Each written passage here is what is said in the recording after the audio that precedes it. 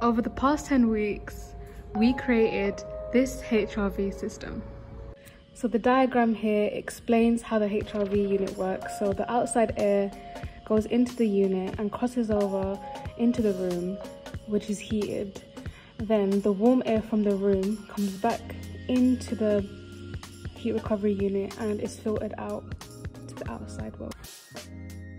This is the fan we created after 10 weeks, and we got the choice to pick our pulley system, and we chose acrylic pulleys, a brass shaft and an O-ring belt. This power pack allows us to change the voltage of our unit and increase the speed that the shaft rotates. So let's have a look.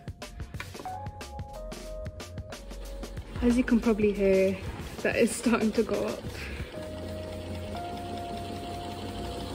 This is what it looks like in action.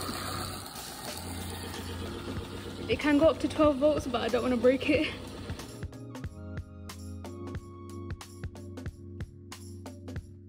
This was the code we created to measure the temperature and the RPM of our fan unit over there.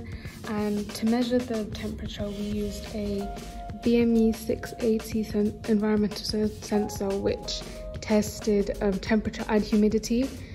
And when run on Blockly Prop, you could visualize the data through graphs.